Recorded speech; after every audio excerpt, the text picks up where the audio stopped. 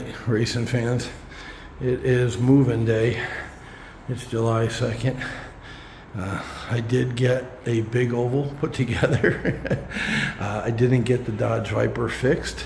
What I was going to do is just swap out the rear axle, you know, with the pinion gear, the whole back, the drivetrain basically, out of one of the two Corvettes I had, the white Corvette or the flamed one, to get that up and running, but I didn't do it. I bought a diner. I'm not sure if I mentioned that in the prior video, but yeah, I bought a diner, and it's been kicking my ass. I'm just so tired when I come home. I haven't had time to come and mess with the cars, but this is how it looks today. That's the last time the two 9-foot tables will be together. The new house that we're moving to today, and I'll do a quick video there to show you the setup there, the layout there. It's going to have one 9-foot table and one 4-foot table next to each other along, you know, assuming you're coming in the room from the doorway. And again, I'll shoot a video of it, but it's going to be over there on that wall. It's 13 foot exactly. I mean, down to like this, maybe 1 inch left, if that. So it's going to be those two tables, one long and one short, will fit on that wall. And then there's no window on the wall, that wall against the thing. So there'll be a 9-foot, the other 9-foot table will be on that wall. And then on this wall, to your right, when you walk in the door, will be the other 4-foot table. So it'll be a kind of a U shape with a short run, very long run, well, 13 foot, and then another pretty long run, 9 foot. So the track will go around and loop back, you know, in a giant U shape, kind of like I had it in the beginning over here. And when I did put the track together, I did stretch out the oval. I took a bunch of straights, which I hadn't cleaned the track yet. So as you can imagine, there were dead spots, you know, everything I've been dealing with since I set the track up. And what happened was, with the fast cars, like the Ford GTE and the Nighthawk, and even the new digital car, the Maserati, that's fast also. So all my fast cars, by having the 16-foot straight, call it a foot on each side for the curve, by having a 16-foot straight, all the fast cars were going so fast, I couldn't let up. And again, this is me as a driver. I'll get better the more I play it. An experienced driver probably could have throttled down enough to get around the curve, but every car I had was wiping out. The fast cars were wiping out on that corner because that run, when you've got a 16-foot run in scale, they get so fast into that curve, like, you know, and if you let up too much, again, I didn't have time to clean the track and get all the tarnish off and stuff. It wasn't brand new shiny track the whole way down. And in fact, I discovered a little piece of rust on my brand new Arc Pro power base. So yeah, it's humid here, it's hot, it's muggy. So yeah, and most of this room's not air-conned. And you know, I'm at work all day at the diner. I don't leave the aircon on anyway, but this only has a fan in this room, and it's off when we're not home. So most of the time the truck's just sitting here in the hot, muggy, humid Thailand weather. So anyway, if I let up off the throttle going into that turn, the cars would just die on a straightaway or part of the curve. And if I went in half throttle, 3/4 throttle, 2/3 throttle, full throttle, God forbid, they just detrack. Every fast car went off the track. Every slow car stopped on one of the pieces of older track. So it wasn't the whoopies. I did get the blue Camaro. If you remember, the last two cars I bought before the digital ones, the last two analog cars were from Australia. And I did a quick video with my buddy Dave, who bought them in Australia and sent them up to me. He pretended to be Thai Post in a corny video, I know.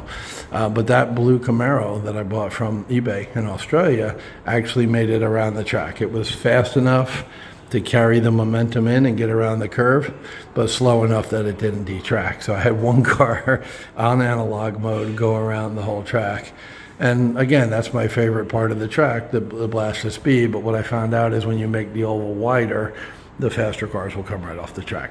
So I had my little bit of fun, and then I immediately started packing up into boxes. All the track and all the cars are in these plastic buckets. I put some of the track in the original sets, taped them up. My work table's going with me. As I mentioned, I'm making a three-sided U-shape, so I can either put the work table down at the end with a 9-foot table end. I think I'll have room, or over there. There's nothing on that wall over there, so probably the table and chair will go over there. My shelves, I have a couple of shelves I bought to stack this stuff. Anyway, I'll shoot another short video to showing you when these tables get set back up on the other end. And that's it. There's no more 9-foot configuration, but I'll live. I'm happy that the new place has room for these 4 tables. I'll take the victory, because I knew I was going to a smaller house, so I didn't know if there would be a room that would suit itself to a new layout, and there is. So the next thing you see will be the new house with the new room, with the table set up in the proper layout.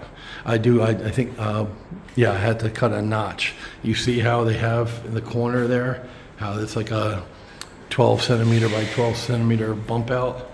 The new house has the same thing. That must be a Thailand architecture thing, where you've got that bump out. So for the, as I mentioned, it's exactly 13 foot wall to wall. So I'm gonna have to have somebody cut out a notch in the table where it touches the back wall on both sides, on one 4-foot table and one 9-foot table. And then I can show you the setup when it's pushed back against the wall. Today, I'll just show you where the tables are going, but they're not going to sit back against the wall until the notches have been cut. That's it. Dong Raceway out, and I am moving to Dong. I'm going from Dong to Dong, so it's still going to be Dong Raceway. All right, in the new house. Yes, it's a beautiful house. This is one Thai owner who didn't spare any expense. The bathroom's very nice. It's a brand new house. Nobody's ever lived in here. And he spent some money on the fixtures and stuff, which is unusual. So anyway, this is the empty room. It's a 3rd bedroom, but you know, because miracles are meant to happen. Oh, I said the back didn't have a window. It does. There you go. But it's obviously much smaller than the other room. But I brought, the second time I came here, I brought a measuring tape, and that is 13 foot. It's like exactly 13 foot, so it's going to be tight. And as I mentioned in the old house, it does have these corners, so a notch is going to have to be cut in one 9-foot board and one 4-foot board for it to sit flush. But then I can easily put, I guess I'll put the 4-foot one there against the window, because you know, it just goes out to the outside kitchen. In Thailand, it's very popular to have 2 kitchens, a Western one and a Thai one. So the outside Thai kitchen's out there with a hood and all that. But yeah, it makes more sense to put the, if it will fit, put the 9-footer against this wall here, and then I'll put my table and chair and shelves over here. So much smaller room, but it fits. It definitely fits. I can fit 4 tables in here. For some reason, I thought that was a blank wall, not a window, but doesn't matter. And the most important thing, it's aircon. So I can keep the track dehumidified and cool. So I'll take another quick video when the tables get put in place. Although right now they won't be back against the wall because the notches haven't been cut in them yet. All right, real quick, back at the old house, they managed to get all the tables out, which is a miracle in of itself.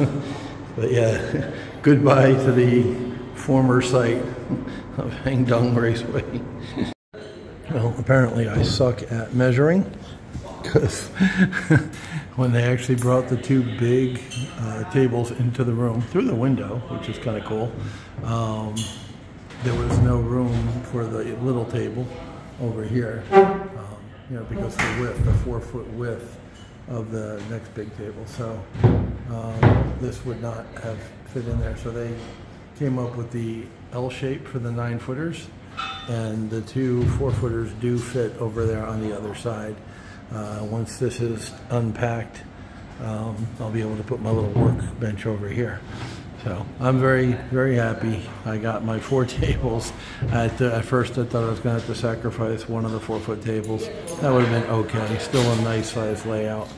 But yeah, I got all 4 tables in, and yeah, the shelves might be an issue. I don't know what to do with the shelves because the table's going to go there, the workbench. But hey, I got 4 tables in. I'll make it work.